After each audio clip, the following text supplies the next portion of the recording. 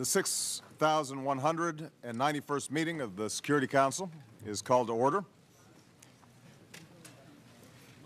The provisional agenda for this meeting is before the Council in document S/agenda/6191, which reads, quote, "Maintenance of international peace and security, nuclear proliferation, and nuclear disarmament." Unless I hear any objection, I shall consider the agenda adopted. Agenda is adopted. I wish to warmly welcome the distinguished heads of state and government, the Secretary General, the Director General of the IAEA, ministers, and other distinguished representatives present in the Security Council chamber. Your presence is an affirmation of the importance of the subject matter to be discussed. The Security Council Summit will now begin its consideration of item 2 of the agenda. Members of the Council have before them document S/2009/473, which contains the text of a draft resolution prepared in the course of the Council's prior consultations. I wish to draw Council members' attention to document S/2009/463, containing a letter dated 16 September 2009 from the United States of America, transmitting a concept paper on the item under consideration. In accordance with the understanding reached earlier among members, the Security Council will take action on the draft resolution before it prior to hearing statements from the Secretary General and Council members. Accordingly, I shall put the draft resolution to the vote now. Will those in favor of the draft resolution contained in document S/2009/473 please raise their hand?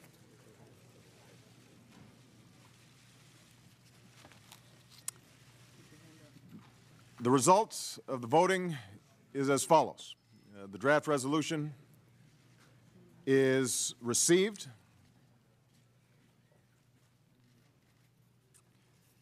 Unanimously, 15 votes in favor. The draft resolution has been adopted unanimously as Resolution 1887 of 2009.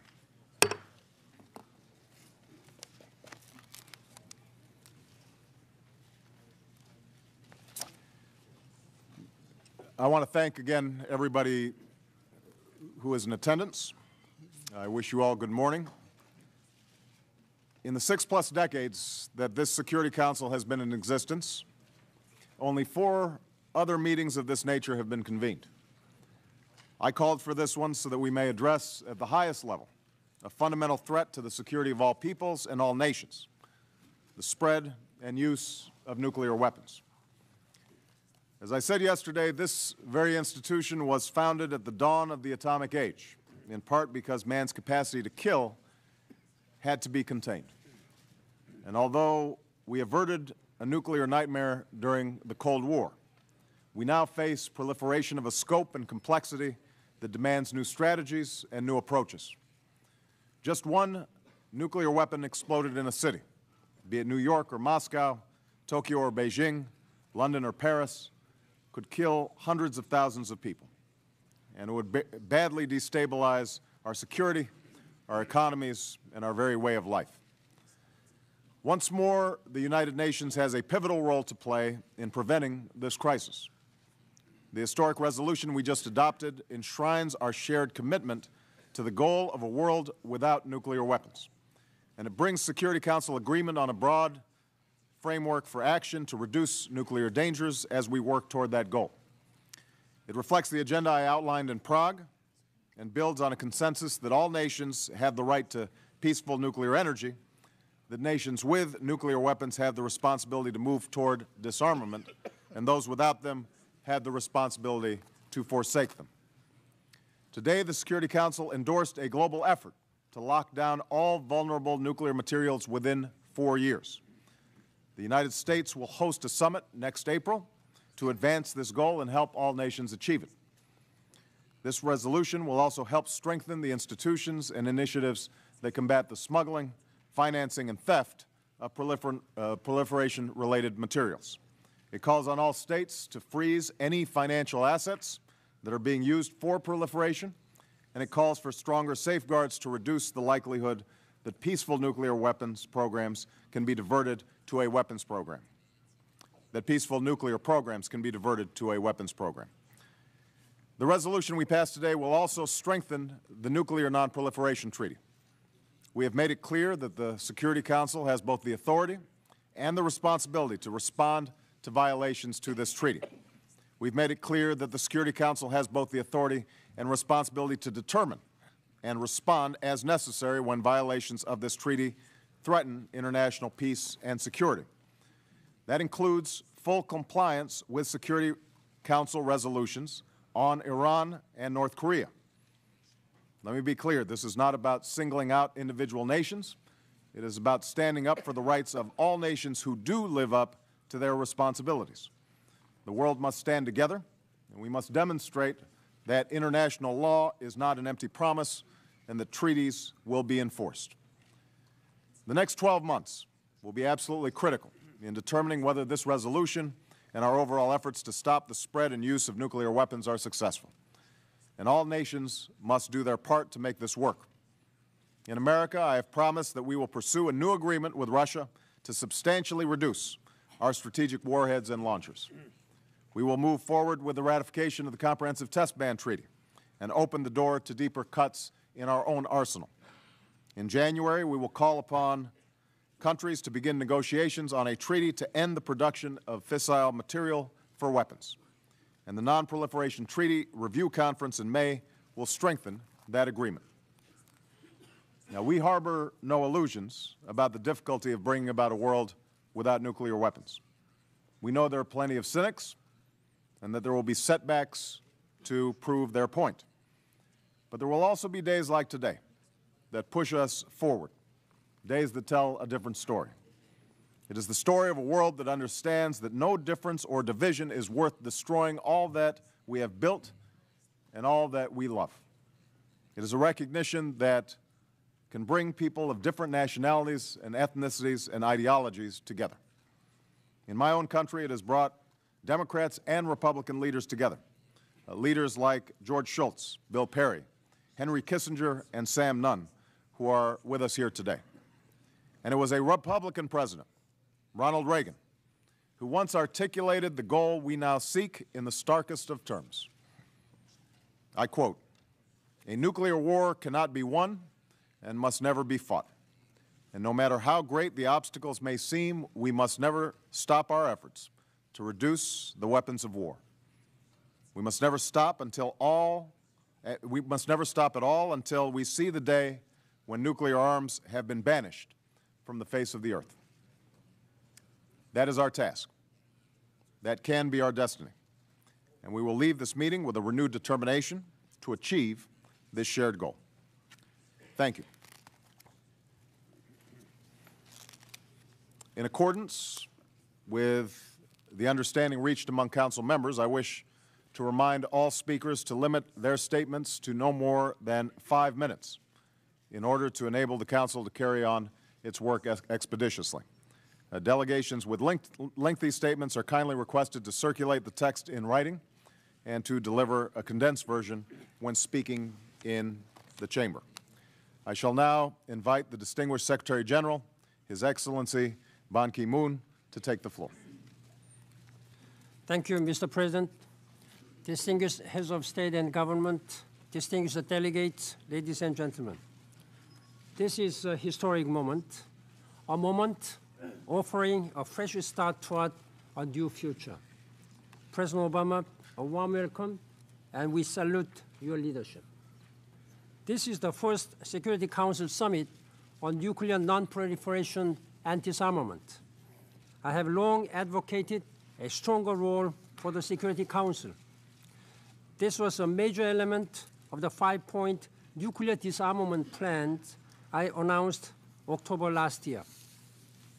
The need for action is clear. The thousands of nuclear weapons remain on hair-trigger alert. More states have sought and acquired them. Nuclear tests have continued. And every day, we live with the threat that weapons of mass destruction could be stolen, sold, or slip away. As long as such weapons exist, so does the risk of proliferation and catastrophic use. So too does the threat of nuclear terrorism.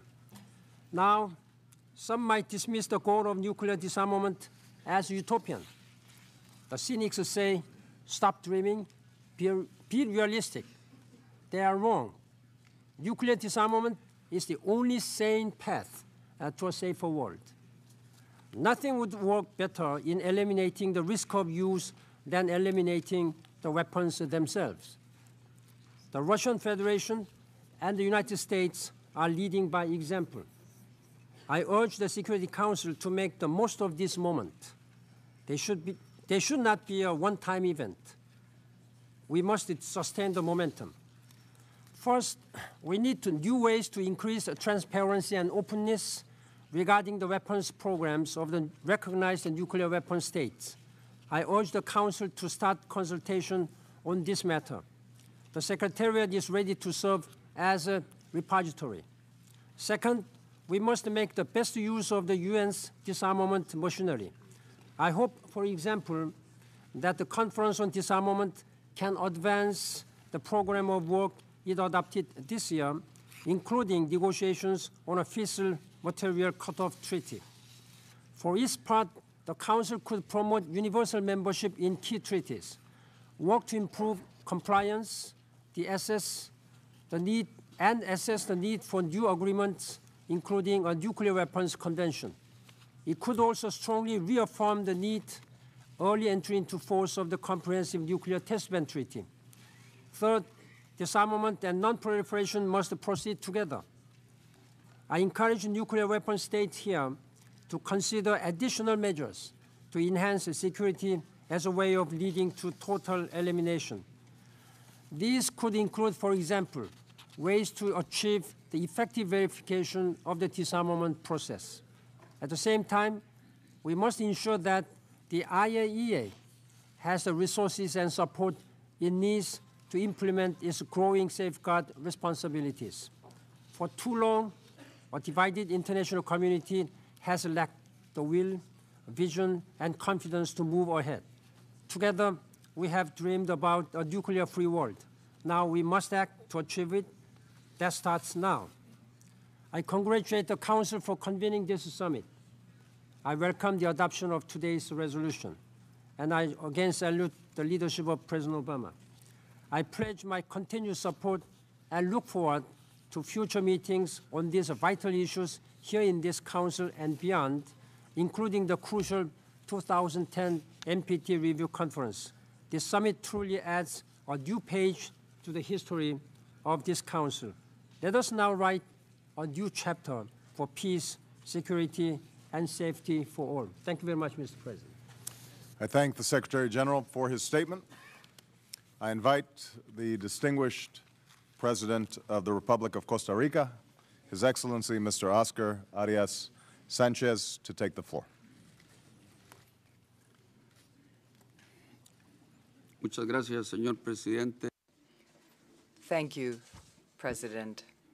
Secretary General, my friends, I welcome this opportunity to speak to you all in the place which is most emblematic of this era.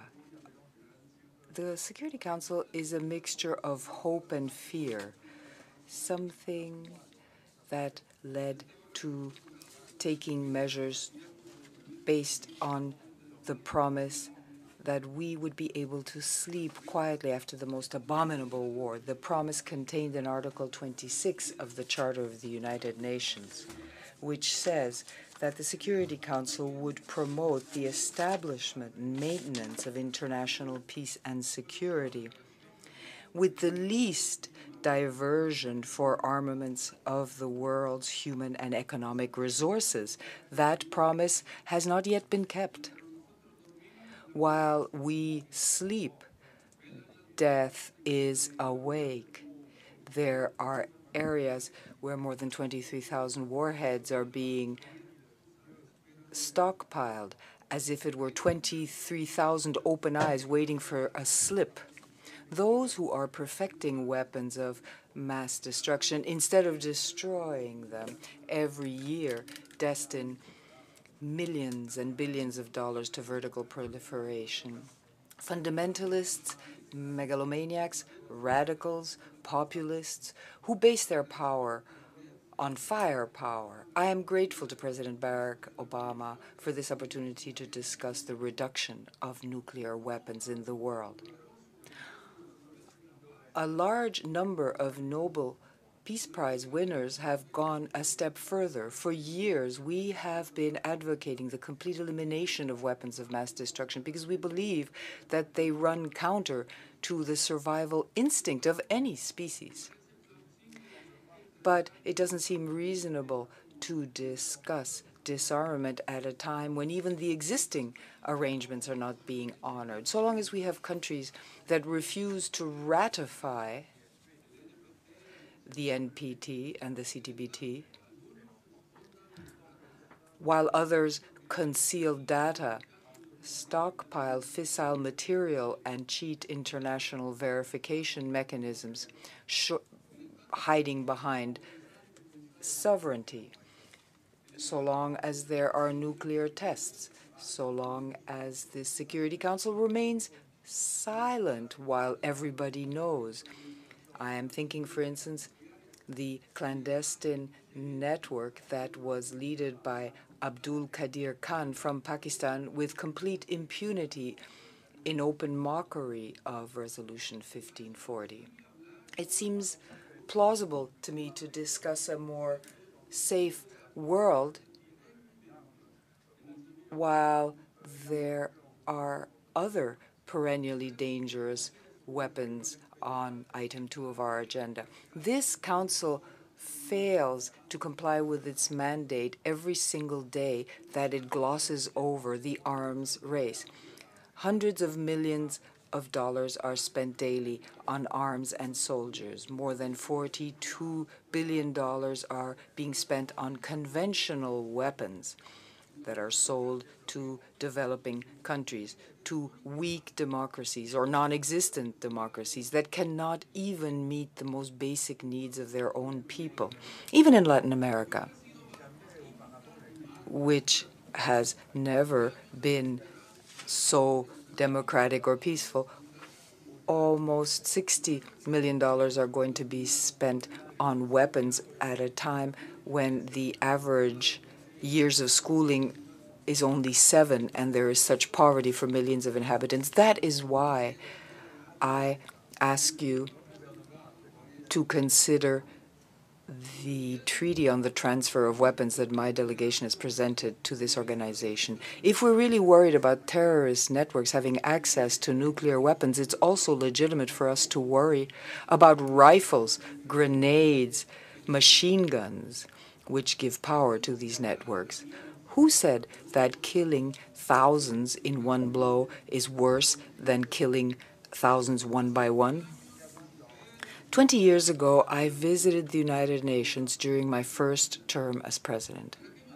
At that time, we talked about a world without warheads, a world in which we would finally control the weapons that fueled these fratricidal wars. I'm coming back again as a Rip Van Winkle of the modern age to see that everything has changed except that. Peace is always just out of reach. Nuclear and conventional weapons remain despite all the promises made. It's up to us to make sure that 20 years hence we will not wake up to the same situation. I'm honored to see that the biggest nuclear weapons merchants in the world are here today, but I'm not talking to the weapons sellers today. I'm talking to the leaders of humanity, to those who have the responsibility of placing principle above utility and to create a world where we can finally sleep in peace. Thank you. I thank His Excellency, President Arias Sanchez, for his statement. I now invite the distinguished President of the Republic of Croatia, His Excellency Mr. Stjepan Mesić, to take the floor. Mr. Chairman, Mr. Secretary General, Excellencies, colleagues, ladies and gentlemen, it is a great honor for me to present, on behalf of the Republic of Croatia, the views on the issue that has been put on the agenda of today's session. I take this opportunity to pay tribute to the United States and to you personally, President Obama, for the initiative to discuss in the Security Council the very delicate issue of nuclear non-proliferation. If this session brings us just one step forward on the path towards a world free of nuclear weapons, a world that you, Mr. President Obama, have in a visionary manner set as the objective we should aspire to, then we have succeeded. I state, even if we get one single step closer to this objective, since the journey towards a world free of nuclear weapons is not, cannot be, and will not be easy, simple, or brief. This, however, does not mean that we should give up or allow despondency to master our thoughts or deeds. Quite the contrary. The world was faced with nuclear weapons 54 years ago, and the horrendous effects of their use imposed the need to start almost immediately to reflect on how to limit their proliferation, which was also the objective of a set of international treaties. However, in spite of all, today we live in a world where there are 10 or so nuclear powers, recognized or unrecognized. I say deliberately powers, since possession of a single nuclear bomb makes a country that possesses it a power if one considers the consequences of its potential use.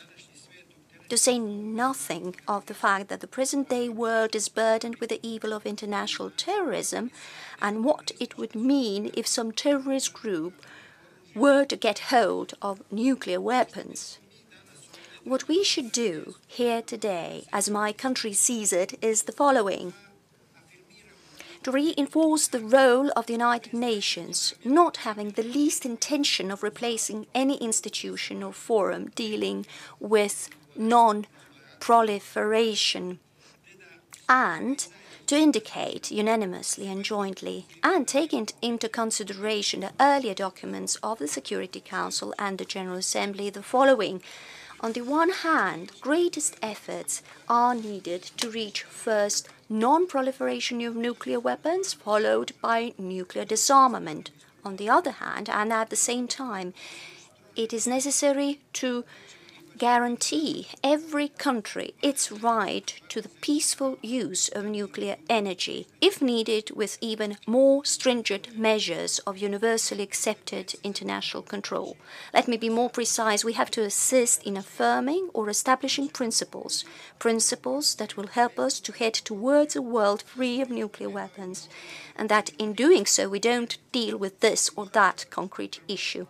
There is also another thing that we have to do. First, to support without any reservation a contractual multilateral system of control of nuclear weapons and disarmament, which includes strict implementation and reinforced verification of contractual obligations. And second, call upon all members of the World Organization to give their contribution to activities aimed at preventing the abuse of existing treaties and at strengthening anti-proliferation efforts and resources.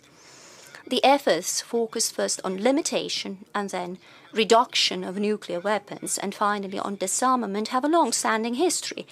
They have, however, gained a new and strong impetus after the announcement by the US President that his final objective is a world free of nuclear weapons. As a result of that proclamation, our task today is to send a message to the world that has authorized us to act here, that there is a political will for the pursuit of a policy providing security to all countries without nuclear weapons. Thereby, we shall also respond to long-standing efforts of participants of the Nuclear-Free World campaign, where I include also the Secretary-General, as well as non-governmental organizations, civil society, current and former political leaders, parliamentarians, and finally scholars, trade unions and students. Our objective is peace and security. This objective cannot be reached if the threat of nuclear weapons exists, and the decades of the Cold War, when admittedly, thanks to the balance of fear, we had global peace but not security, are the best proof of it. The Republic of Croatia is prepared to give its maximum contribution to efforts aimed at achieving this objective. As a member of the generation having experienced the Second World War and remembering all later local wars and crises that threatened world peace, I can just add that this is something that we owe to those who come after us. When we leave, let us bequeath to them a better world, a world free of nuclear weapons. Thank you. I thank His Excellency, President Mesic, for his statement. I now invite the distinguished President of the Russian Federation, His Excellency Mr. Dmitry Anatolievich Medvedev, to take the floor. Thank you. Ladies and gentlemen, I expect that the current meeting of the UN Security Council, convened on the initiative of the U.S. President Barack Obama, will help address many problems in the international community, first and foremost in the sphere of nuclear non-proliferation and disarmament. I think that today it's obvious to all that the issues of security are indivisible, divisible, and global. And security is affected not only by conflict situations in certain regions of the world, but also by instability in individual countries. And if we want collective efforts of the international community to be built on objective forecasts and to be efficient, we must learn about each other and openly discuss the accumulated problems, comprehensively analyzing them and jointly developing well-thought-out decisions. It is precisely the goal of the UN Security Council resolution we've just adopted. The measure it contains a realistic program of action for the international community to efficiently respond to common threats in the nuclear sphere. Russia has always been a reliable and predictable partner in the area of nuclear non-proliferation and disarmament. In the limitation of Russia and the USA have carried out unprecedented reductions of strategic nuclear arsenals within the framework of the Treaty on the Reduction and Limitation of Strategic Offensive Arms. In doing so, we've repeatedly stated and reiterated our readiness to move forward to reduce the number of delivery vehicles of strategic offensive arms more than threefold. Our proposals have been tabled in negotiations that we're holding with the U.S. And we are prepared to work on all interested parties will work with us. Today's meeting is ushering in a time of large-scale and serious work that I am convinced will dramatically improve the situation in the world. I'm referring to the Nuclear Security Summit and the NPT review conference scheduled for next year with the signing of a new legally binding Russian-American treaty on the reduction and limitation of SOA. We're doing our utmost to have it signed by December 2009. Our main shared goal is to untie the problem knots in the field of non-proliferation and disarmament. Naturally, this is complicated since the level of distrust among nations remains too high, but it must be done. I would like to emphasize that the situation in the sphere of non-proliferation is changing more slowly than we would want, while the old traditional threats persist and new ones are emerging. And one of the most dangerous threats that was just referenced by certain heads of state is nuclear components falling into the hands of terrorists. And I believe you would all agree that the existing backup system needs to be modernized. And we must think together how to make it more up-to-date and more efficient. Peaceful nuclear energy requires serious attention. Undoubtedly, the new NPPs are a key to resolving many problems, of developing countries especially, and an incentive for economic growth of entire regions throughout the world and improvement of the living standard of millions of people on the planet. Yet the states that carry out such programs must strictly abide by non-proliferation agreements. And I specifically emphasize that here in the Security Council. What, in our view, are the priorities of international cooperation in this crucial area? There are a few of them. First, it is essential to collectively improve and strengthen the global regime of non-proliferation and disarmament. The tried and tested international mechanisms continue to play a pivotal role in this area. Above all, I'm referring to the Fundamental Nuclear Non-Proliferation Treaty. We must also promote and universalize the system of IAEA safeguards. Second, we need to encourage early as possible ratification of the Comprehensive Nuclear Test Ban Treaty by leading countries that would ensure its entry into force. Finally, that's very important. Third, we should more actively use the new non-proliferation mechanisms.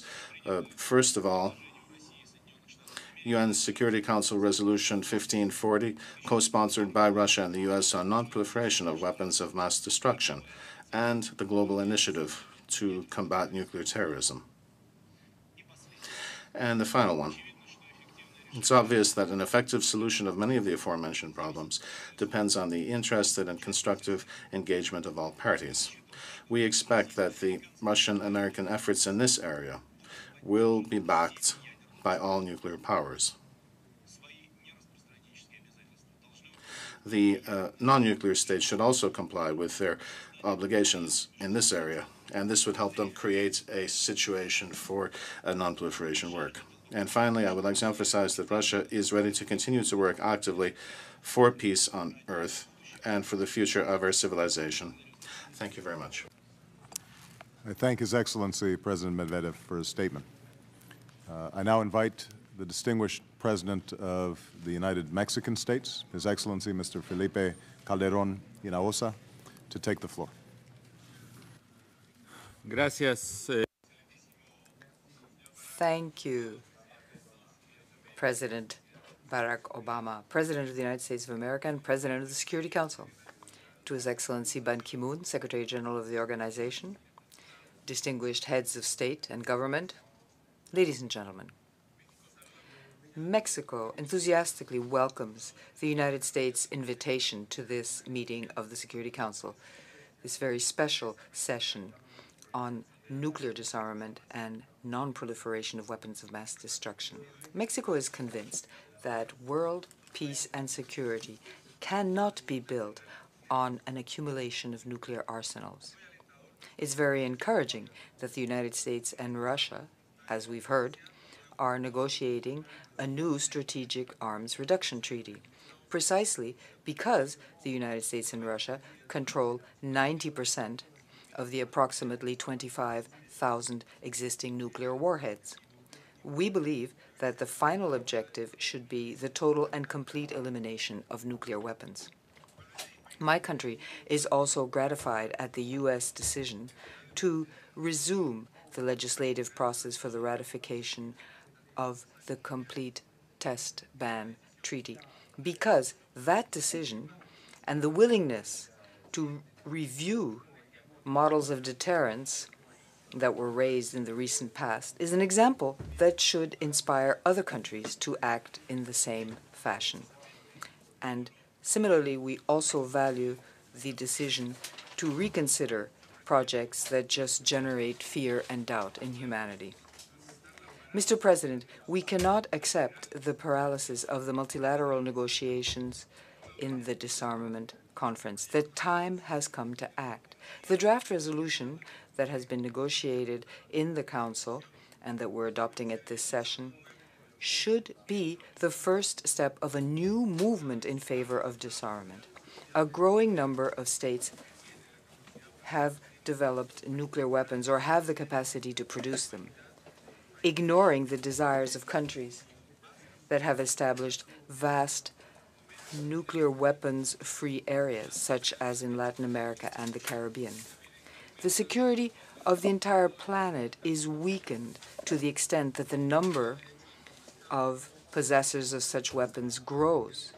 Mexico supports the right of every state to avail itself of nuclear energy for peaceful uses under the full supervision of the IAEA, which is represented here, both from the gradual exhaustion of fossil fuels as well as by the effect this has on global warming. Nuclear energy is an opportunity for sustainable development for all, but it is only through incentives for the peaceful use of nuclear energy that we can avoid that those who covet nuclear arms should misuse them. They must abandon their intention to possess them. To this is added the risk that terrorist groups could acquire the equipment and technology to manufacture a nuclear artifact. And to avoid this, it is fundamental that all states comply with Resolution 1514 of the Security Council. To demonstrate Mexico's commitment, we have taken steps to join some of the international export control regimes, starting by the group of nuclear suppliers. We must redouble our efforts in favor of disarmament and non-proliferation without ceasing to promote the peaceful use of nuclear energy. Although nuclear disarmament is the central topic of this session of the Security Council, Mexico would also like to draw attention to the proliferation of conventional weapons. Trafficking in small arms and light weapons causes about 1,000 deaths and 3,000 injuries every day in the world. Mexico urges the members of the Security Council to find ways to put brakes on this illicit trade without prejudice to the right of every state to buy the necessary weaponry for its legitimate defense and the protection of its citizens. My country considers that it is urgent that a treaty on weapons trade be negotiated within the United Nations. Mr. President, heads of state and government. Don Alfonso Garcia Robles, a Mexican who was awarded the Nobel Peace Prize because he had been the architect and promoter of the first nuclear weapons-free area in the world, in Latin America and the Caribbean, through the Tlatelolco Treaty, stated that our children have the right to demand that their parents hand down to them a world free of nuclear threats. 64 years later, we cannot burden the coming generations with this responsibility. It's time to move ahead, not only towards non-proliferation, but towards general and complete nuclear disarmament. There is no other way of proceeding. This is the avenue we must take. Thank you. I thank His Excellency, Mr. Calderon, for his statement. I invite the distinguished Federal President of the Republic of Austria, His Excellency Dr. Heinz Fischer, to take the floor. Mr. President, Mr. Secretary General, Excellencies, ladies and gentlemen. Today, the Security Council of the United Nations pronounces its commitment to a world without nuclear weapons. For more than half a century, this goal has been pursued by concerned citizens and political leaders around the world. The international community has undertaken efforts to contain the threat, but many have adjusted to it, almost accepting the nuclear shadow as part of life. But any such complacency is ill-founded. We have arrived at a fork in the road.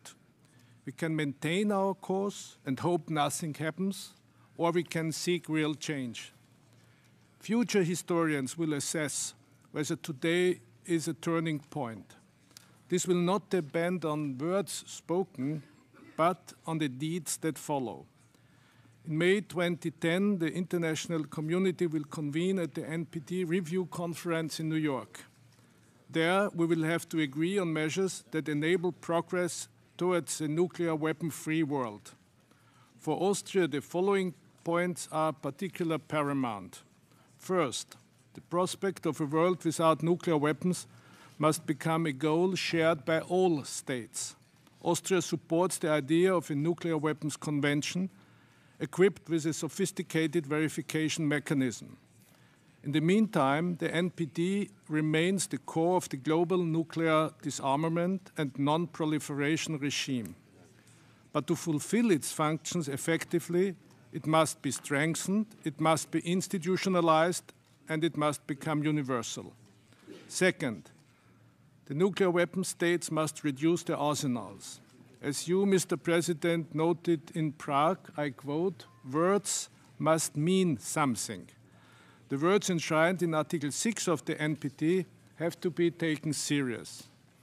There have been positive developments, yes, but nuclear weapon states must do more. Third, we must devise a process for entry into force of the Comprehensive Nuclear Test Ban Treaty. Austria and Costa Rica, as co-chairs of Article 14's conference, worked hard to promote entry into force over the last 2 years. This will only be possible, however, with the political commitment of the states that still need to ratify. Fourth, we must enable the Conference on Disarmament in Geneva to negotiate a fissile material cut-off treaty. As current president of the conference, Austria will make every effort to promote this goal. But to achieve progress, the support of all its members is necessary. Fifth, our capabilities to prevent nuclear materials from proliferating to states and non-state actors must improve. Security Council Resolution 1540 needs better implementation. Austria welcomes its comprehensive review next week. Most importantly, we must enhance the International Atomic Energy Agency's monitoring and verification capabilities and ensure strict export control for sensitive material and technologies. In view of the presence of Director General El Baradei here today, let me thank him warmly and very outspoken for his excellent work as head of the agency over the last 12 years in Vienna. Thank you. Six, finally, we must strengthen trust and confidence. Nuclear weapon-free zones contribute significantly to sustainable stability. Regions like the Middle East would benefit from such a regime. Ensuring that arms control mechanisms operate in a fair and transparent manner is crucial. Austria's proposal to multilateralize the nuclear fuel cycle under the control of the Atomic Energy Agency could help to avoid crises of trust, such as those with regard to the Iranian and North Korean nuclear program. For clarification, I would like to underline that paragraph 11 of this resolution refers to those countries that have decided to use nuclear energy for peaceful energy reasons, what is not the case in Austria. Mr. President, Austria is very satisfied that this resolution we just adopted is a strong text, a positive contribution to the ongoing disarmament process. But resolutions are not enough. Every state must accept responsibility and active participation. And I promise Austria's support will be there. You can also count on the European Union with its well-known position on these issues and its deep commitment to strengthening the multilateral system. And we can rely on civil society, which throughout the years remained a motor behind disarmament efforts. Mr. President, today we have identified our goals for the future. We now need the energy, the commitment, and the persistence to move forward.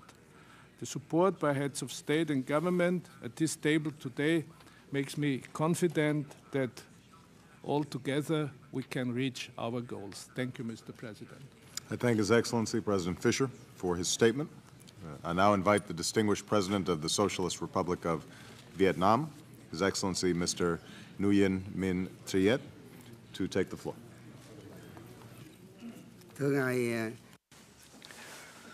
Mr. President, Mr. Secretary General,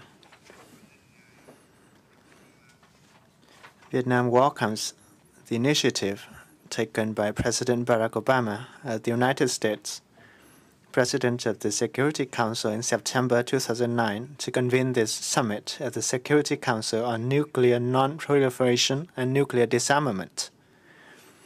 The 20th century saw the birth of nuclear weapons and their deadly devastation.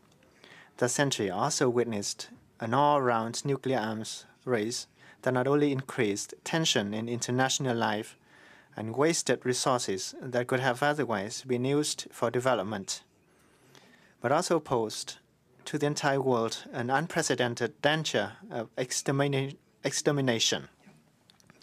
It was also the 20th century that witnessed a world movement with broad participation of governments, organizations, and individuals demanding the elimination of nuclear weapons, opposing nuclear war for the preservation of peace.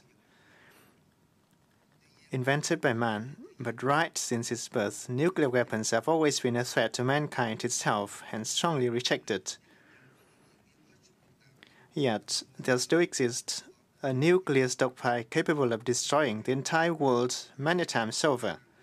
The situation of proliferation of nuclear weapons is undergoing new and complex developments. The risk of nuclear weapons falling into the hands of terrorist groups is increasing. Over the past decades, the world's military spending has increased by 45%, while expenditures for nuclear armament has been many times greater than that for Millennium Development Goals, which we set to prevent, mitigate, among others, hunger, degradation of environment, adverse climate change, pandemics affecting the lives of billions of human beings. Vietnam supports all initiatives and proposals of international community to this end, including those contained in the position paper of the non-allied movement circulated for this summit and the 5-point proposal of the United Nations Secretary-General Ban Ki-moon. I would like to take this opportunity to emphasize the following. Firstly, the prevention of nuclear war and nuclear disarmament leading to the total elimination of nuclear weapons continue to be the earnest aspiration and an urgent demand of mankind. Nuclear weapon states, military alliances, those countries with major military capabilities bear primary responsibilities. Vietnam shares the international community's desire for bilateral, multilateral, and multilateral plans for early substantial reduction of nuclear stockpiles and for the assurance of security for non-nuclear weapon states against the use and threat the use of nuclear weapons. We call for an early commencement of negotiations on international nuclear disarmament agreements in which those countries having the largest nuclear arsenals must take a leading role in nuclear disarmament because this is an urgent task to ensure the world peace. Secondly, effectiveness of the Treaty on the Non-Proliferation of Nuclear Weapons, including the strengthening of the authority of the International Atomic Energy Agency, must be enhanced. This agency is mandated to prevent the risk of proliferation of nuclear weapons and to ensure nuclear safety and security as well as impartiality and equality among all states in accordance with international law. The agreements on nuclear weapon-free zones reflect the desire of states for and the right to use the reduction of the risk of nuclear war and constitute contribution to the non-proliferation nuclear weapons. On this occasion, Vietnam calls for the state to support the protocol to the Treaty on the Southeast Asia Nuclear Weapon-Free Zone, entered into force in 1997. Thirdly, the promotion of the use of nuclear energy for peaceful purposes should constitute a solid pillar of nuclear non-proliferation regime. In this connection, Vietnam proposes that International Conference on the Use of Nuclear Energy for Peaceful Purposes be convened for the exchange on the issues such as international coordination measures to support the development of policies, science, technology, and regulations aimed at nuclear safety and security. It is the consistent policy of Vietnam to oppose war and promote disarmament for the protection of peace.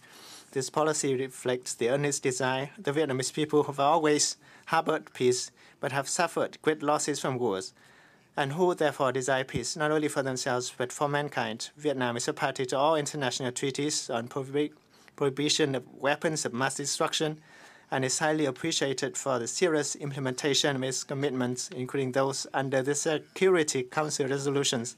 Men who invented nuclear weapons must bear the responsibility of eliminating them so that we can live in a peaceful world. Vietnam pledges to contribute its utmost to our common efforts to achieve this noble objective. Thank you very much.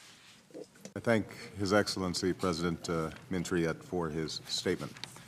I invite the distinguished President of the Republic of Uganda, His Excellency Mr. Yoweri Kaguta Museveni, to take the floor. Mr. President, Excellencies, I will not read my statement because I will then repeat what the other leaders have said. Instead, I will make 4 points.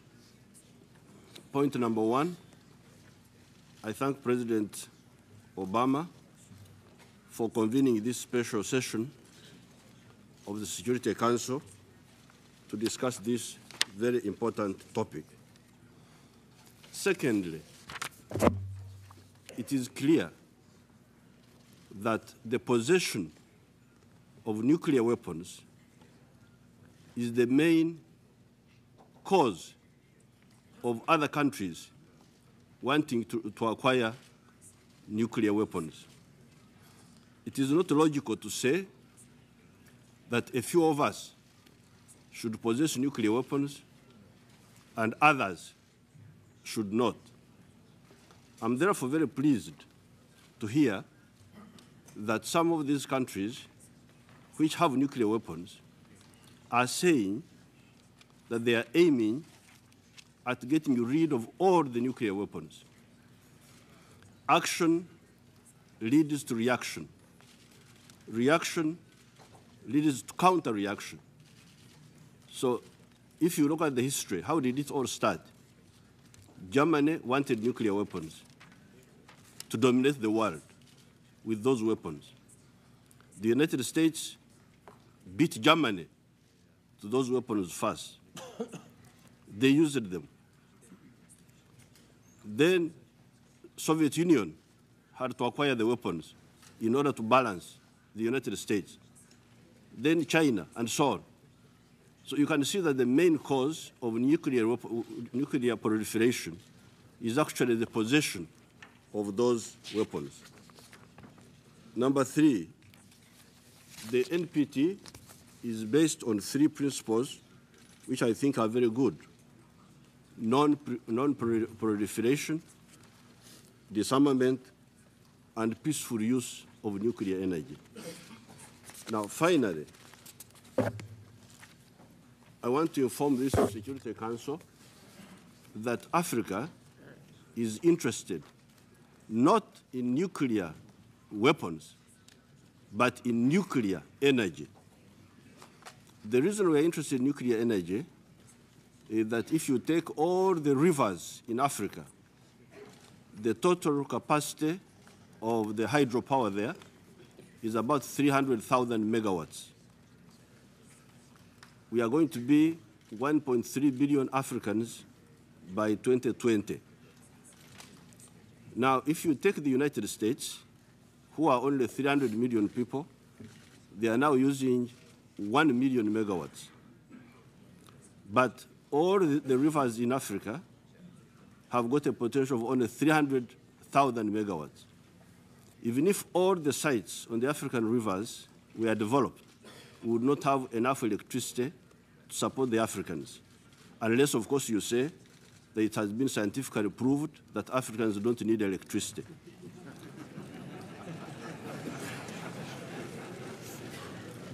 But if you do not take that absurd conclusion, then it is clear that Africa will have to use all sources of energy, including nuclear energy.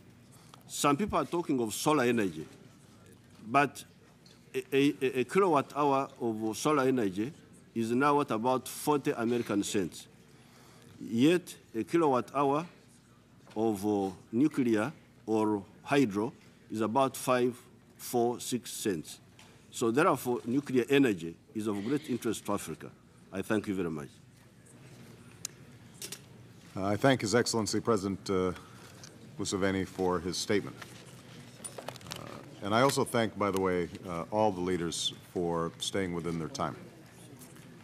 I invite the distinguished President of the People's Republic of China, His Excellency Mr. Hu Jintao, to take the floor. Mr. President, dear colleagues, the current international security environment is complex and fluid. Nuclear proliferation remains a pressing issue, and nuclear disarmament a long and arduous task. To realize a safer world for all, we must first and foremost remove the threat of nuclear war. I wish to propose in this connection that we make efforts in the following 5 areas. First, maintain global strategic balance and stability, and vigorously advance nuclear disarmament. All nuclear weapon states should fulfill in good faith obligations under Article 6 of the Treaty on the Non-Proliferation of Nuclear Weapons, and publicly undertake not to seek permanent possession of nuclear weapons. Countries with the largest nuclear arsenals should continue to take the lead in making drastic and substantive reductions in their nuclear weapons. The Comprehensive Nuclear Test Ban Treaty should be brought into force at an early date, and negotiations on the Fissile Material Cutoff Treaty should start as soon as possible. When conditions are ripe, other nuclear weapon states should also join the multilateral negotiations on nuclear disarmament.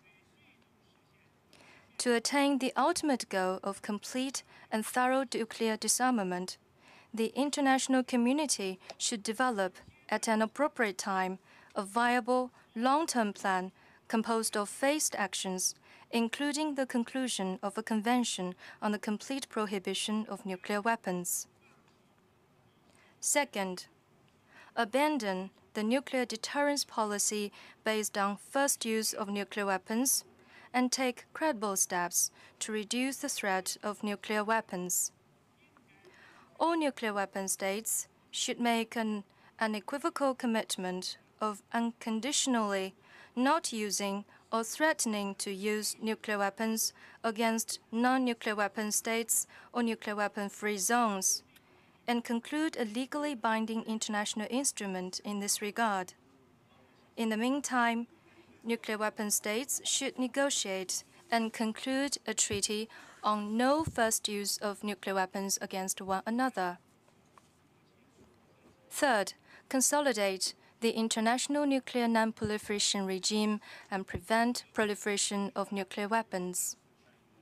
All countries should join the NPT, and real efforts should be made to uphold and enhance its authority and effectiveness. The function of the International Atomic Energy Agency in safeguards should be strengthened. All countries should strictly comply with non-proliferation obligations, refrain from double standards, and tighten and improve export control to prevent proliferation. Fourth, fully respect the right of all countries to peaceful use of nuclear energy and carry out active international cooperation. Developed countries should actively assist developing countries in developing and using nuclear energy for peaceful purposes.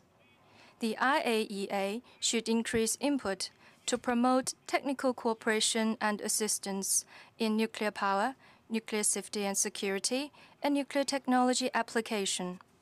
Fifth, take strong measures to enhance nuclear security and reduce nuclear risks. Countries should act in strict observance of all international legal instruments governing nuclear security, take credible steps to ensure the security of their nuclear facilities and materials, and prevent the diversion of nuclear materials with effective means. The international community should intensify cooperation and combat nuclear terrorism through concerted efforts. China has consistently stood for the complete prohibition and thorough destruction of nuclear weapons. I wish to take this opportunity to solemnly reiterate that China is firmly committed to a nuclear strategy of self-defense. We have adhered to the policy of no first use of nuclear weapons at any time and under any circumstance, and made the unequivocal commitment that we will unconditionally not use or threaten to use nuclear weapons against non-nuclear weapon states or nuclear weapon-free zones. China does not participate in any form of nuclear arms race. We will continue to keep our nuclear capabilities at the minimum level required for national security, make efforts to advance the international nuclear disarmament process. China will continue to play a constructive role in upholding the international nuclear non-proliferation regime. Thank you, Mr. President. President Hu for his statement, and I now invite the distinguished President of the French Republic, His Excellency Mr. Nicolas Sarkozy, to take the floor. Monsieur le Président, Mr. President, France fully supports your initiative of holding this meeting and all the efforts that are underway with Russia to reduce nuclear arsenals. But let's be candid. We're here to secure peace. We're right to talk about the future, but before the future, there's the present. And the president means two major proliferation crises. The peoples of the world are listening to us. Our promises, the commitments we make, the speeches we are making, but we're living in a real world, not a virtual world. We are saying, yes, reductions. And President Obama himself has said, I dream of a world where there would be no such weapons. And yet, right in front of us, two countries are doing exactly the opposite, right now. At this very moment, Iran, since 2005, has flouted 5 Security Council resolutions. 5. Since 2005, the international community has called upon Iran to dialogue. There was a proposal in 2005. A dialogue was proposed again in 2006, again in 2007, again in 2008, and yet another one in April 2009. I support the extended hand of the Americans, President Obama. We must bring these dialogue proposals, but what has it brought the international community? Nothing at all. Just more enriched uranium, more centrifugal machines, and in addition, last but not least, a declaration by the leaders of Iran, a proposal to wipe a UN member state off the map. What are we doing about that? What are we to think? What conclusion are we to draw? There comes a moment when stubborn facts will compel us to take a decision. If we want a world without nuclear weapons in the end, let us not accept violations of international rules. I completely understand the different positions of all those present, but we may all be threatened one day by a neighbor endowing itself with nuclear weapons. And then we have North Korea, and here it's even better. North Korea has been acting in defiance of all Security Council decisions since 1993. They pay no attention whatsoever to what the international community has to say. Better yet, they continue to test their ballistic missiles. Now, how can we accept this? What conclusions are we to draw? I have to say that here again, whatever our positions may be otherwise, there will come a moment when we'll have to agree and take sanctions. And the decisions of the Security Council and of the United Nations will have to be followed by results. I agree with the President of Uganda and the President of China about access to civilian uses of nuclear energy. And we, the nuclear powers, must accept the transfer of technology so that everyone has access to clean energy. And that will make it possible to obviate the arguments of those who claim to be doing research for civilian uses when in fact it is for military uses. So while fully supporting everything that's been decided in the resolution and totally welcoming President Obama's initiative, what I believe is that if we have the courage to affirm and impose sanctions together against those who violate resolutions of the Security Council, we will be lending credibility to our commitment towards a world with fewer nuclear weapons and ultimately with no nuclear weapons. Thank you. His Excellency, President Sarkozy, for his statement. I now invite the distinguished President of Burkina Faso, His Excellency Mr. Blaise Compaoré, to take the floor. Mr. President, distinguished council members, ladies and gentlemen.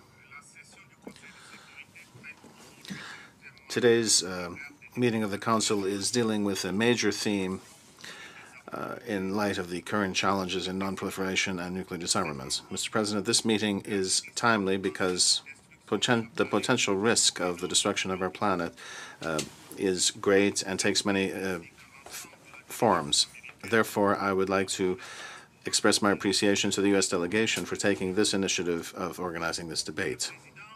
Mr. President, international security means that we must eliminate all nuclear arsenals and tests. We would call for strict compliance with the NPT and non-proliferation. The devastating, irreversible effects of nuclear weapons should give us one more source of motivation. Mr. President, collective security implies respect by all of international norms, of the values of justice and equity. We also need to do some deeper thinking in the following areas: how to persuade states to give up acquiring WMDs at a time when nuclear programs are being developed and tests are being carried out by other countries. How do you conceive a civilian nuclear program without causing suspicion and mistrust? How do you prevent nuclear materials from falling into rough and irresponsible hands? Stopping the illicit trafficking of nuclear, biological, or chemical weapons by non-state actors or terrorist groups is, in fact, a credible threat for all of mankind. Therefore, it's important to pool and to intensify our efforts to provide for the effective implementation of measures taken to combat this scourge. Our collective responsibility has been engaged, of course, and we must therefore assume it fully with courage and perseverance.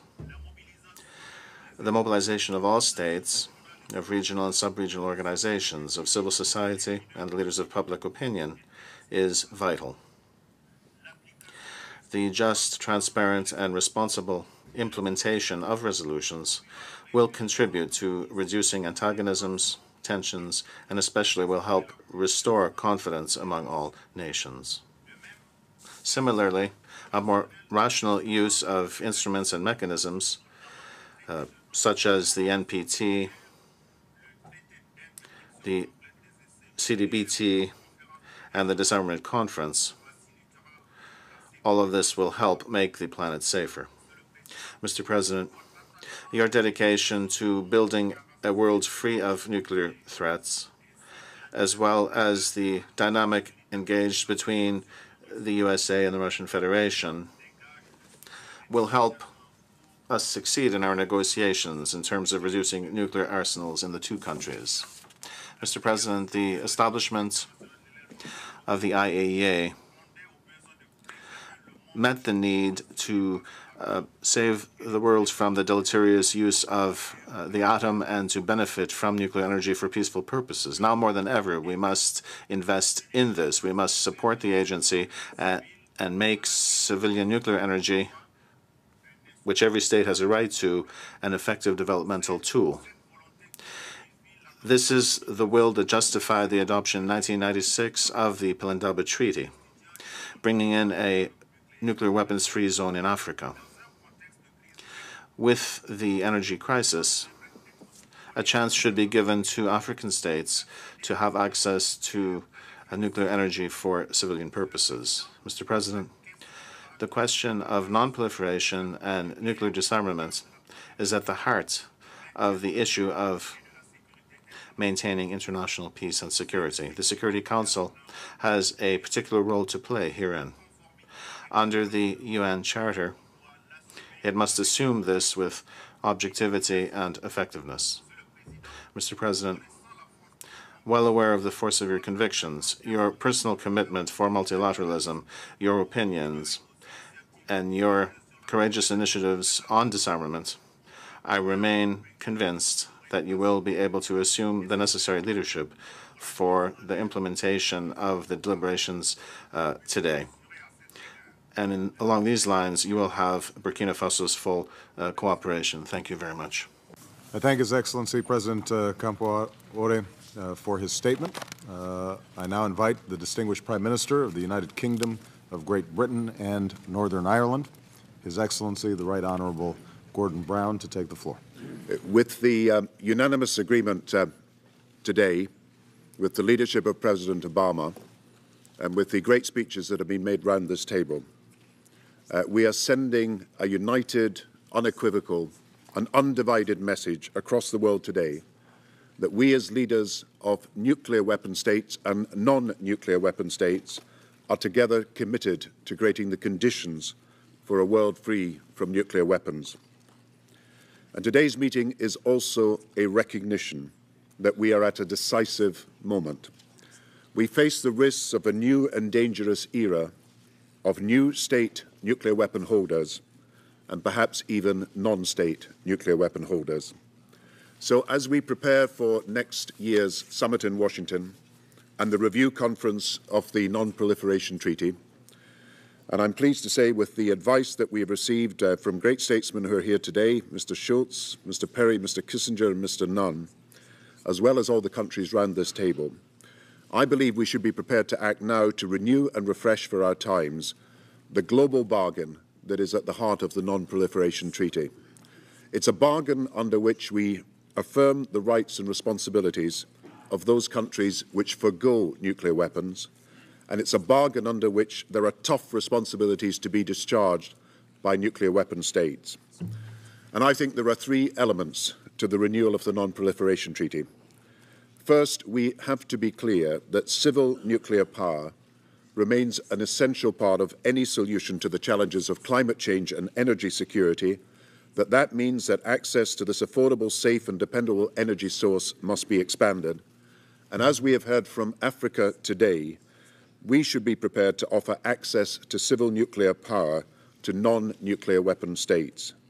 In doing so, I believe we must, as an international community, be completely confident that we are able to ensure effective mechanisms for multilateral control of the entire fuel cycle, safeguarding fissile material, preventing proliferation, with tough and immediate sanctions for those who break the rules. Our country has recently published ideas on how this might be done and how we might establish a new partnership between industry, academia and governments to solve the technical and policy challenges in this area. And I hope others will join us in this work. And second, accompanied with access of non-nuclear power states to civil nuclear power, we must strengthen the non-proliferation regime. For increased access to civil nuclear power must not mean increased risk of further proliferation of nuclear weapons. I believe the lesson of recent months is we cannot stand by when Iran and North Korea reject the opportunities of peaceful civil nuclear power and instead take steps to develop nuclear weapons in a way that threatens regional peace and security. Today, I believe we have to draw a line in the sand. Iran must not allow its actions to prevent the international community from moving forward to a more peaceful era. And as evidence of its breach of international agreements grows, we must now consider far tougher sanctions together. I believe that in future the onus of proof must be on those who breach the Non-Proliferation Treaty, and we must give the International Atomic Energy Authority the resources it requires to meet and discharge its responsibilities. I hope we can also make more progress on securing entry into force of the Comprehensive Test Ban Treaty and make real advances on a fissile material cut-off treaty. And we must make collective action together to enhance nuclear security globally to ensure terrorist groups cannot get access to nuclear materials.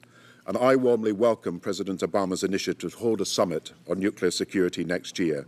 Today, the United Kingdom has deposited with the United Nations our instrument of ratification of the Convention on Nuclear Terrorism, and I hope other countries will follow. But there is a third obligation in these future negotiations. Nuclear armed states must pursue active disarmament with a credible roadmap that will command the confidence of all the non-nuclear weapon states. We should commit to making irreversible the steps on disarmament we've already taken. We should work together to map out the next steps on the road to the elimination of nuclear weapons. Credibility is the key, and the International Atomic Energy Authority already undertakes detailed inspection. We need to be more transparent if we are rapidly and verifiably to reduce nuclear weapons globally. Now, the United Kingdom has already taken some major steps towards disarmament, reducing by 75% the explosive power of our stockpile. France has made important progress too. And of course, the United States and Russia have made strong progress in negotiating a New START treaty. The current plan to reduce warhead stockpiles to less than 1,500 should in our view be followed by further reductions of all nuclear weapon types. Thereafter, we believe in expanding the talks to include all other countries. Britain is determined to play its part in full, making our deterrent part of a broader negotiation, and we stand ready to participate and to act. And I pledge today that the United Kingdom will retain only the absolute minimum credible and continuing nuclear deterrent capability. And as a demonstration of that pledge, I can say that today, subject to technical analysis and to progress in multilateral negotiations, my aim is that when the next class of submarines enters service in the mid-2020s, our fleet should be reduced from 4 boats to 3. I have therefore directed our National Security Committee to report to me before the end of this year.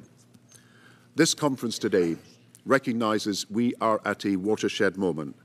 The choices being made now by each nation will determine whether we face a future arms race or a future of arms control. But if we rise to this challenge, then our generation that has known all too often only the horrors of conflict and the perils of proliferation, will be remembered not for the years of tension, but for the years of progress.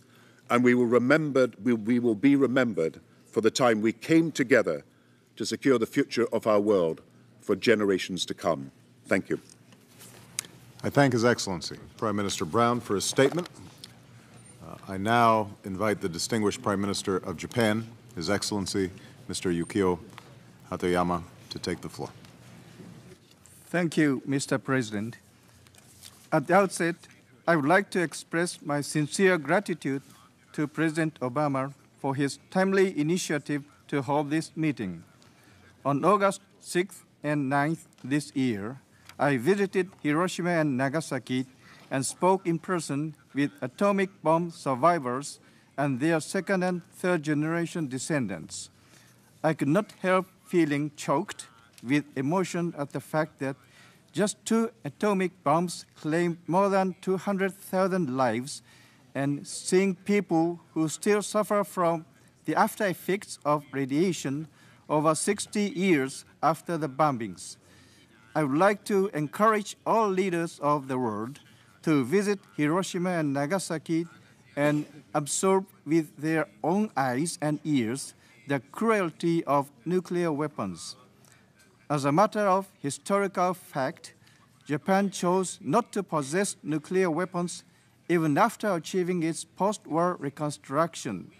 In 1970, Japan signed the NPT and ratified it 6 years later. In 1996, Japan signed the CTBT and ratified it a year later. Why has Japan chosen to walk a non-nuclear path when it has the potential to develop nuclear arms? Japan is the only country that has suffered from atomic bombings. However, Japan has chosen this path to prevent the vicious cycle of a nuclear arms race. Japan made this choice because it saw moral responsibility in doing so as the only victim of nuclear bombings. Each time neighboring countries take further steps in nuclear development, some suspect that Japan might want to go nuclear.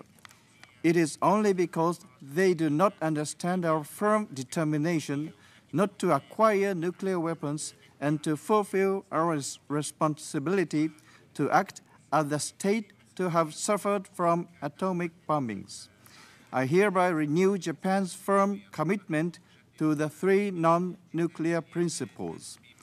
However, it is not sufficient for Japan to just renounce the possession of nuclear weapons.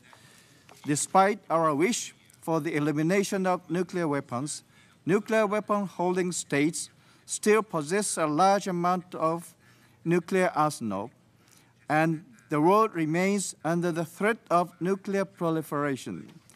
It is the harsh reality that efforts for nuclear non-proliferation have come to a critical moment in the face of challenges such as the nuclear issue of the DPRK and Iran, and the risk of terrorists acquiring nuclear material and technology.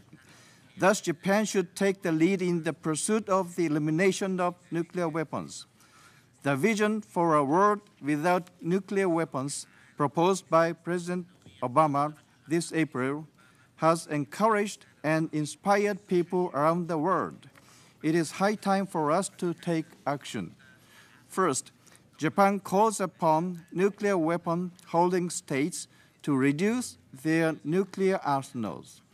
Progress in ensuring transparency and in disclosing information would enable confidence building, creating a virtuous cycle for further nuclear disarmament.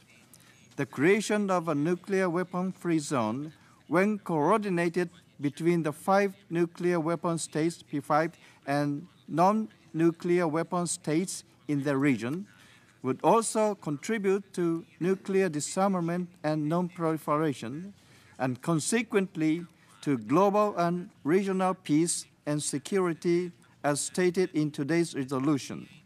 Second, Japan strongly encourages the early entry into force of the CTBT and the immediate commencement of negotiations on official material cutoff treaty.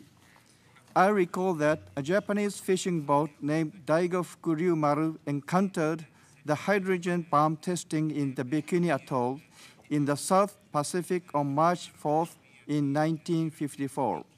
Freezing the capability of nuclear hubs to produce nuclear weapons by an FMCT would contribute to both nuclear disarmament and non-proliferation. It also constitutes an indispensable measure to make the NPT regime more universally equitable. We have no time to waste. Third, Japan itself will engage in active diplomacy to lead international efforts in nuclear disarmament and non-proliferation. For example, Japan will submit a draft resolution on nuclear disarmament to the UN General Assembly, support the activities of the International Commission of Nuclear Non-Proliferation and Disarmament, co-chaired by Madam Kawaguchi of Japan and Mr. Evans of Australia, and promote efforts to strengthen the skills, expertise, and resources of the IAEA. I wish to express my respect for the role played by IAEA Director General Al-Baradei. I also wish to express my trusted confidence in and strong support for the soon-to-be new Director General, Ambassador Amano. Fourth, Japan will take resolute response to nuclear proliferation activities. The DPRK's nuclear development poses a grave threat to the peace and security of Japan and the international community and must not be tolerated. Japan will take necessary measures to implement the UN Security Council Resolution 1874 more effectively. Japan is also concerned about the nuclear issue of Iran. In this regard, the UN Security Council plays an increasingly important role, and Japan calls for the strengthening of the Council. Furthermore, Japan will contribute to the Nuclear Security Summit to be held next year. Fifth, as stated in the resolution adopted today, it is necessary to reduce the risk of proliferation and to adhere to the highest level of standard in each area of nuclear safeguards, security, and safety when using nuclear energy for peaceful purposes.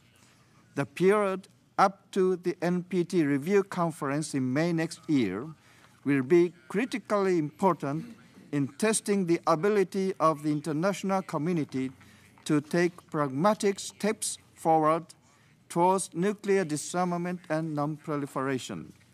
All the nations of the world, with or without nuclear weapons, have the responsibility to take action towards nuclear disarmament and non-proliferation. Thank you very much. I thank His Excellency Prime Minister Hatoyama for his statement.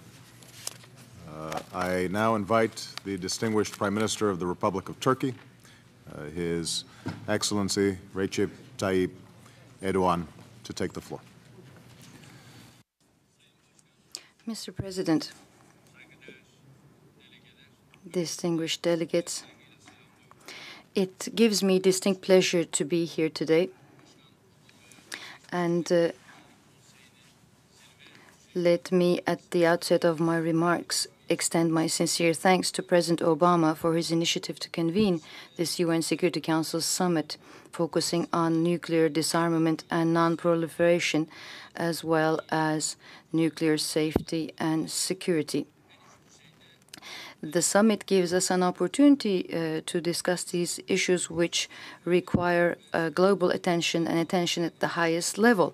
And these factors make this meeting very pertinent and timely. We have a common responsibility vis-à-vis humanity on these subjects. Mr. President, 40 years ago, when the threat of nuclear destruction was hovering over the fortunes of mankind in greater magnitude than today, leaders of the world were united to come up with the Nuclear Non-Proliferation Treaty, which was indisputably one of the most important treaties of the 20th century. This treaty is very important because it reflects mankind's universal and fundamental desire for peace and security. And today, it remains as relevant and indispensable as it was 40 years ago, with its three mutually reinforcing pillars: non-proliferation, nuclear disarmament, general and complete disarmament, and peaceful use of nuclear energy. Over the years, much has been achieved along these lines. However, there is still the need to bolster the integrity and credibility of the NPT regime. Therefore, I believe that today's meeting is going to be an important opportunity to demonstrate our readiness to achieve these goals and demonstrate a strong global ownership. And I believe that it will re-energize the international community and lead to new initiatives towards the NPT Review Conference next year. Mr. President, there is a need for an incremental and sustained approach with respect to nuclear disarmament. In this regard, the unequivocal undertaking by all 5 nuclear states to accomplish the total elimination of their nuclear arsenals is therefore one of the big achievements of NPT. This responsibility now must be upheld, building on Article 6 of the treaty and the 13 practical steps for nuclear disarmament agreed upon in the year 2000. It is in this context that we welcome and encourage the efforts to replace the START with a new legally binding instrument.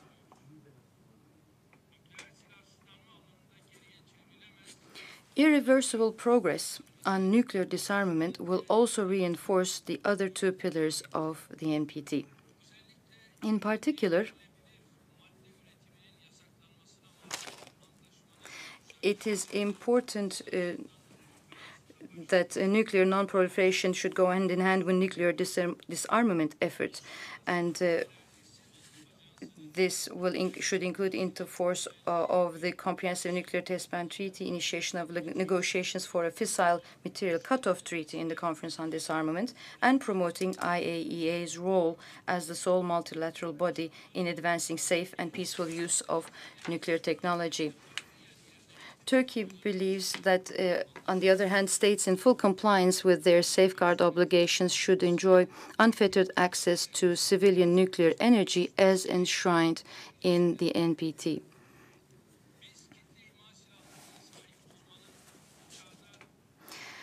We believe that having weapons of mass destruction in this day and age is not going to bring additional safety or security to any country. To the contrary, they are endanger peace and stability. It is for that reason that Turkey believes that it is very important to have nuclear-free zones, especially and starting with the Middle East, and we continue to support such activities in all areas, particularly in the Middle East.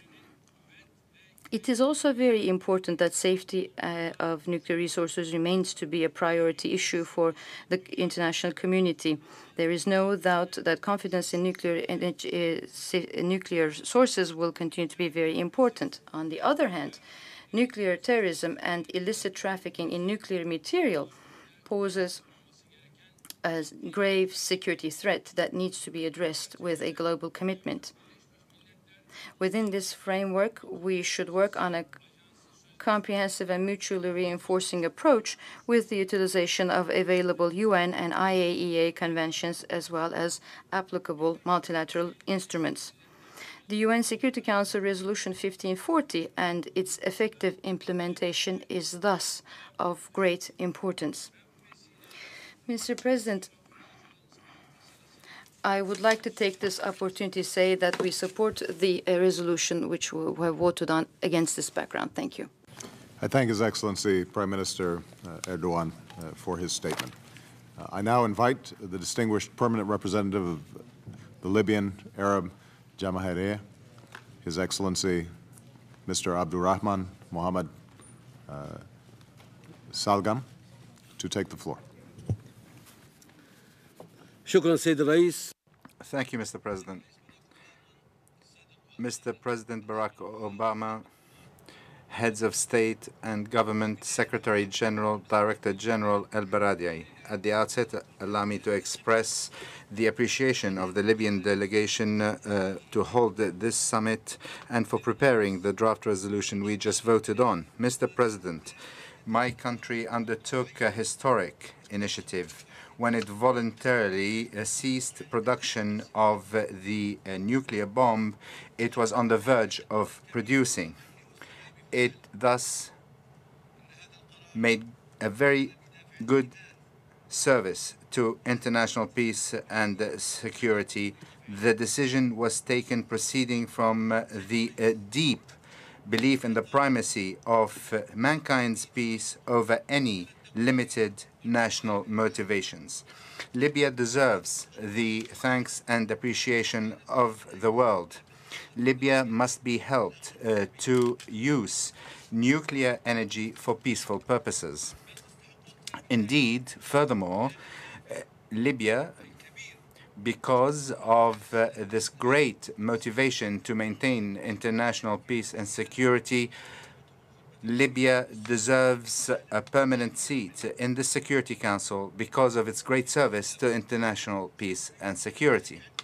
Mr. President, all states have the right to develop their capabilities to use nuclear energy and to enrich nuclear fuel, however, for peaceful purposes only.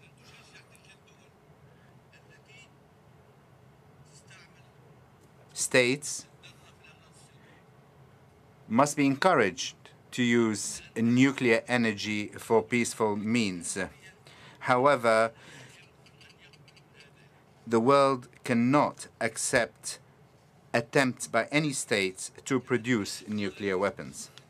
Mr. President, as brother leader Muammar al-Gaddafi stated before the General Assembly yesterday, the International Agency for Atomic Energy must inspect all states, including those possessing nuclear weapons.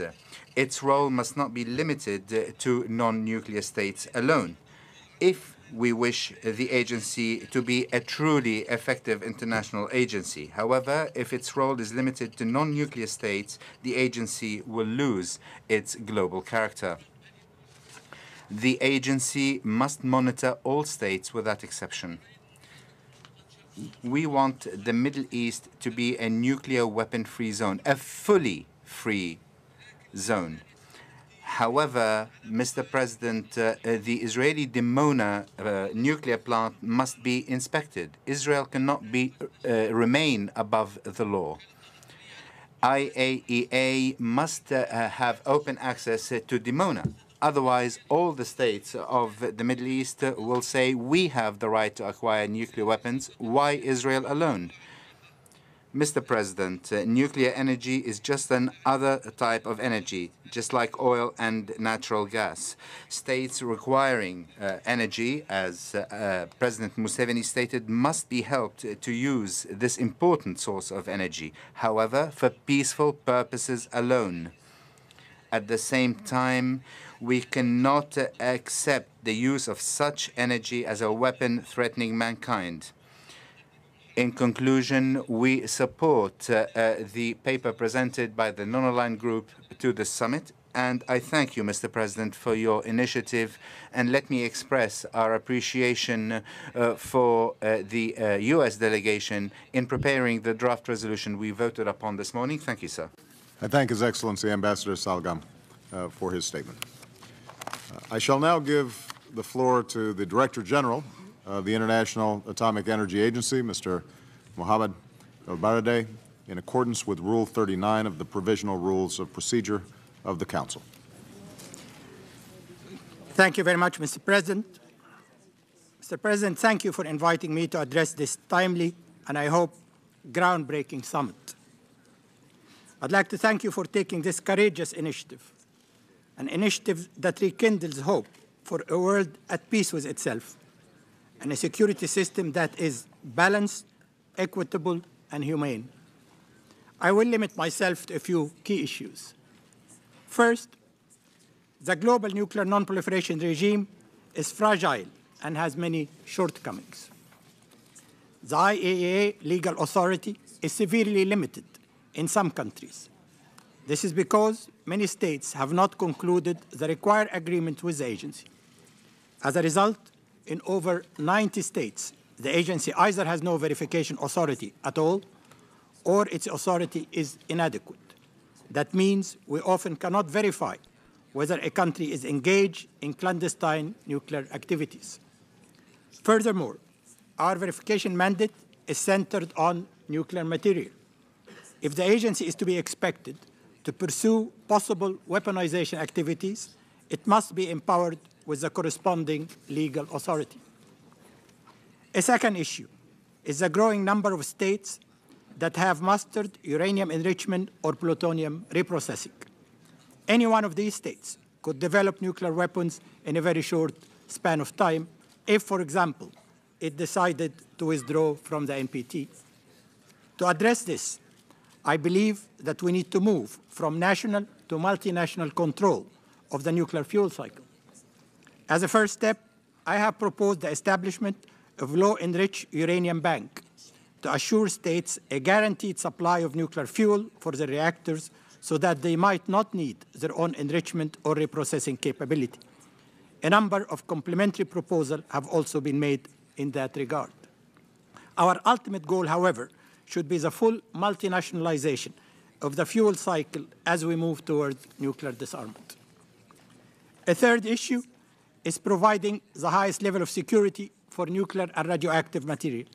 In my view, the biggest risk the world faces today is of extremists getting hold of such material. More than 200 incidents of illicit trafficking, losses, or thefts were reported to the IAEA last year, and this might be only the tip of the iceberg. We need to intensify our effort to secure vulnerable nuclear and radioactive material, and your initiative to secure such a material within 4 years could not come anytime sooner. A fourth issue is the need to strengthen the IAEA. I should emphasize that at the current level of funding, the IAEA will not be able to fulfill its mission in nuclear verification and security. The agency infrastructure is dilapidated, and we lack state-of-the-art technology key to modern-day verification. A fifth issue is that the IAEA cannot do its work in isolation. It depends on a supportive political process with the Security Council at its core. The Council needs to develop a comprehensive compliance mechanism to address in a consistent and systematic manner cases of non-compliance with safeguard obligations or of countries withdrawing from the NPT. This should include giving the agency the additional authority it may need to deal with specific cases. A sixth issue is that the Security Council must put more emphasis on addressing the insecurities that lie behind many cases of proliferation, such as endemic conflict, security imbalances, and lack of trust. Finally, I'm grateful to see nuclear disarmament back on the top of the international agenda. And I would like to express my gratitude to the four horsemen, Schultz, Kissinger, Nunn, and Perry, for their pioneering work and statesmanship and their contribution to make this environment a reality. I'm also grateful to see a recognition of the intrinsic link between nuclear disarmament and non-proliferation, an idea you, Mr. President, have expressed quite often. By demonstrating their irreversible commitment to achieving a world free from nuclear weapons, the weapon states can greatly contribute to the legitimacy of the non-proliferation regime and gain the moral authority to call on the rest of the world to curb the proliferation of these inhumane weapons. To turn the ideas discussed today into action will require an environment of mutual trust, which I hope this summit will help to create. Thank you very much. I thank Mr. Alverde for his statement. There are no other speakers inscribed on my list. I want to thank all the participants for their contributions to this meeting. My thanks go particularly to all the distinguished heads of state and government, the Secretary General, the Director General of the IAEA. The statements that we heard today, I think, affirm our commitment to a difficult but achievable goal. And I am inspired and encouraged by the seriousness with which all of you have approached this question. I am extraordinarily encouraged by the unanimous adoption of the resolution. Words alone will not get the job done, but us having affirmed our stated goal, I'm confident that if we are diligent, that we can, in fact, move this process forward and provide the sort of peace and security for our children and our grandchildren that all of us so desperately want. So I want to thank all of you again for your participation. And with that, this meeting is adjourned.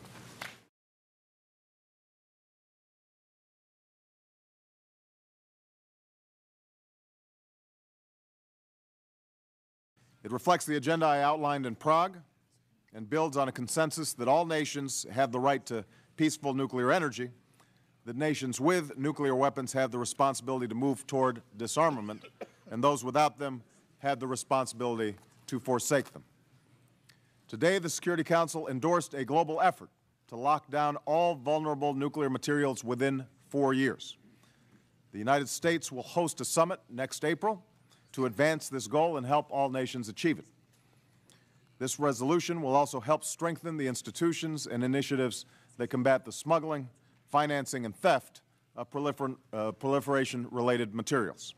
It calls on all states to freeze any financial assets that are being used for proliferation, and it calls for stronger safeguards to reduce the likelihood that peaceful nuclear weapons programs can be diverted to a weapons program.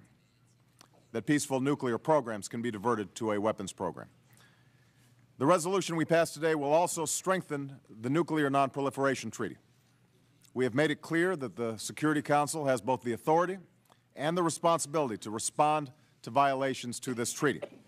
We've made it clear that the Security Council has both the authority and responsibility to determine and respond as necessary when violations of this treaty threaten international peace and security. That includes full compliance with Security Council resolutions on Iran and North Korea. Let me be clear, this is not about singling out individual nations. It is about standing up for the rights of all nations who do live up to their responsibilities.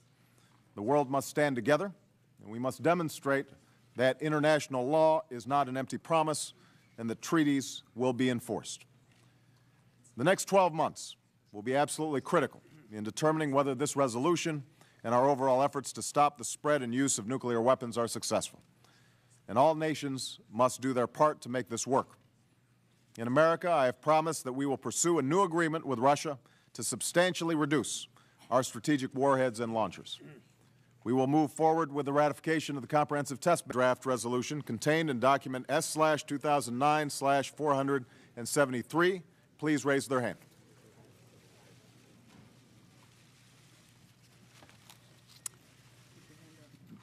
The results of the voting is as follows. The draft resolution is received.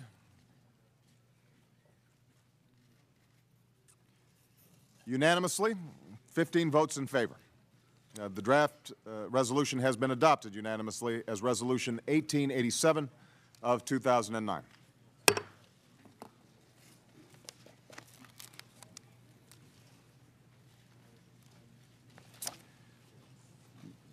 I want to thank again everybody who is in attendance. I wish you all good morning. In the 6+ decades that this Security Council has been in existence, only 4 other meetings of this nature have been convened. I called for this one so that we may address at the highest level a fundamental threat to the security of all peoples and all nations, the spread and use of nuclear weapons. As I said yesterday, this very institution was founded at the dawn of the atomic age, in part because man's capacity to kill had to be contained. And although we averted a nuclear nightmare during the Cold War, we now face proliferation of a scope and complexity that demands new strategies and new approaches. Just one nuclear weapon exploded in a city, be it New York or Moscow, Tokyo or Beijing, London or Paris, could kill hundreds of thousands of people, and it would badly destabilize our security, our economies, and our very way of life. Once more, the United Nations has a pivotal role to play in preventing this crisis. The historic resolution we just adopted enshrines our shared commitment to the goal of a world without nuclear weapons, and it brings Security Council agreement on a broad framework for action to reduce nuclear dangers as we work toward that goal. Speaking in the chamber. I shall now invite the distinguished Secretary General, His Excellency Ban Ki-moon, to take the floor. Thank you, Mr. President. Distinguished heads of state and government, distinguished delegates, ladies and gentlemen. This is a historic moment, a moment offering a fresh start toward a new future. President Obama, a warm welcome, and we salute your leadership. This is the first Security Council summit on nuclear non-proliferation and disarmament. I have long advocated a stronger role for the Security Council. This was a major element of the 5-point nuclear disarmament plan I announced October last year. The need for action is clear. The thousands of nuclear weapons remain on hair-trigger list alert. More states have sought and acquired them. Nuclear tests have continued. And every day, we live with the threat that weapons of mass destruction could be stolen, sold, or slip away. As long as such weapons exist, so does the risk of proliferation and catastrophic use. So too does the threat of nuclear terrorism. Now, some might dismiss the goal of nuclear disarmament as utopian. The cynics say, stop dreaming, be realistic. They are wrong. Nuclear disarmament is the only sane path to a safer world. Nothing would work better in eliminating the risk of use than eliminating the weapons themselves. The Russian Federation and the United States are leading by example. I urge the Security Council to make the most of this moment. They should not be a one-time event. We must sustain the momentum. First, we need new ways to increase transparency and openness regarding the weapons programs of the recognized nuclear weapon states. I urge the Council to start.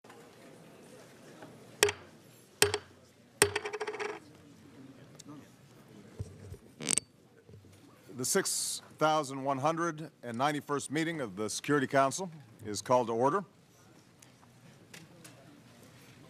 The provisional agenda for this meeting is before the Council in document S/agenda/6191, which reads, quote, maintenance of international peace and security, nuclear proliferation, and nuclear disarmament. Unless I hear any objection, I shall consider the agenda adopted. Agenda is adopted. I wish to warmly welcome the distinguished heads of state and government, the Secretary General, the Director General of the IAEA, ministers, and other distinguished representatives present in the Security Council chamber. Your presence is an affirmation of the importance of the subject matter to be discussed. The Security Council Summit will now begin its consideration of item 2 of the agenda. Members of the Council have before them document S/2009/473, which contains the text of a draft resolution prepared in the course of the Council's prior consultations. I wish to draw Council members' attention to document S/2009/463, containing a letter dated 16 September 2009 from the United States of America, transmitting a concept paper on the item under consideration. In accordance with the understanding reached earlier among members, the Security Council will take action on the draft resolution before it prior to hearing statements from the Secretary General and Council members. Accordingly, I shall put the draft resolution to the vote now. Will those in favor of the ban treaty and open the door to deeper cuts in our own arsenal? In January, we will call upon countries to begin negotiations on a treaty to end the production of fissile material for weapons. And the Non-Proliferation Treaty Review Conference in May will strengthen that agreement.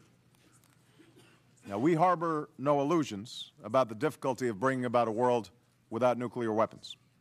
We know there are plenty of cynics and that there will be setbacks to prove their point. But there will also be days like today that push us forward, days that tell a different story.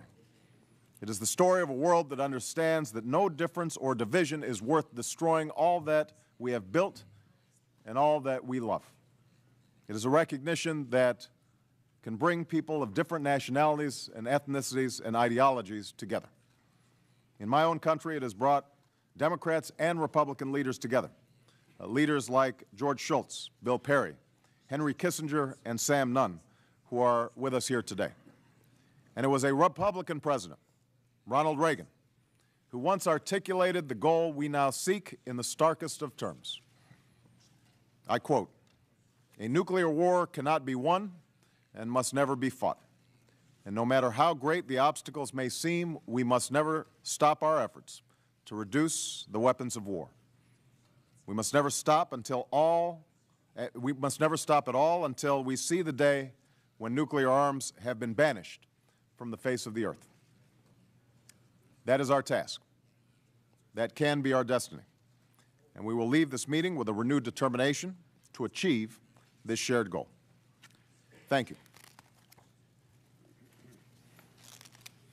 In accordance with the understanding reached among Council members, I wish to remind all speakers to limit their statements to no more than 5 minutes in order to enable the Council to carry on its work expeditiously. Delegations with lengthy statements are kindly requested to circulate the text in writing and to deliver a condensed version when